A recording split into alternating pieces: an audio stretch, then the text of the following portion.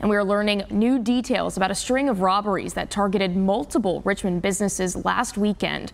Richmond police say the man initially robbed a gas station on the 2900 block of Chamberlain Avenue at 11 a.m. this past Saturday. Police believe he then ran to a neighboring vape store.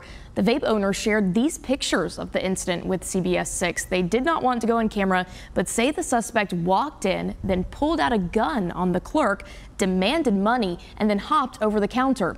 Police say no one was harmed in these robberies. If you know who this man is, you are asked to call police. And you can follow all of the developing stories in your area and find updates on the free WTVR CBS 6 News app. It's available wherever you get your apps.